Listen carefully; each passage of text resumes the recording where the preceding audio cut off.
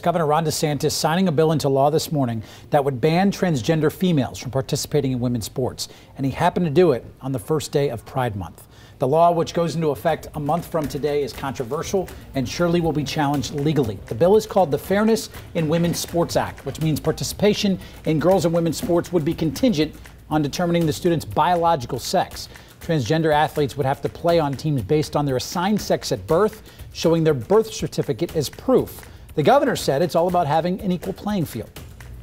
We're not only making sure women have opportunities for scholarships and competition at the highest level, we're also putting in statute ways to actually vindicate the rights of any women athletes who may be discriminated against. So one other thing to note under this new law, students can actually sue a school if it allows a female transgender athlete to play on a ladies' team. Governor DeSantis used Selena Sewell as an example in his signing ceremony this morning. She's from Connecticut and in a high-profile case is suing to end the state's inclusion policy after several transgender girls won track and field titles. My junior year, I was denied the chance to compete at the regional New England Championships. I missed advancing to the next level of competition in the 55-meter dash by just two spots that were taken by biological males. It was frustrating, heartbreaking, and demoralizing to be sidelined in my own sport.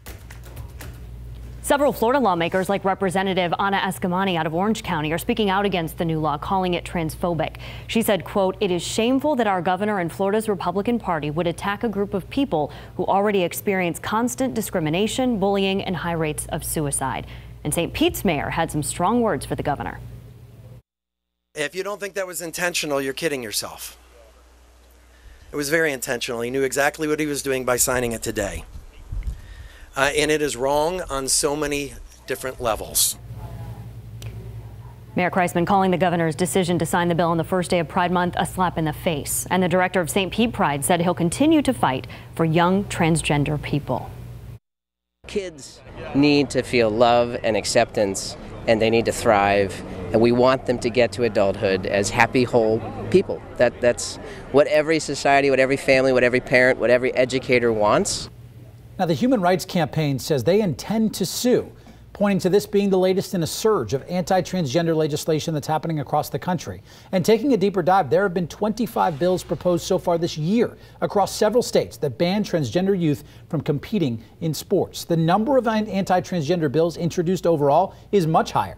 Freedom for All Americans, that's a bipartisan campaign that aims to have full non-discrimination protections for the LGBTQ community nationwide. They've been tracking the bills introduced. Some states had multiple bills about sports competition, including 4 here in our state. The one signed today, though, was the only one that passed. And remember, there's the NCAA aspect of this. When this was first floated by the governor, the governing body for collegiate athletics threatened to pull championship events in any state that passes anti-trans athlete laws. We'll see if they follow through, because we have a ton coming up. Amalie Arena is scheduled to host 5 events in the next 5 years.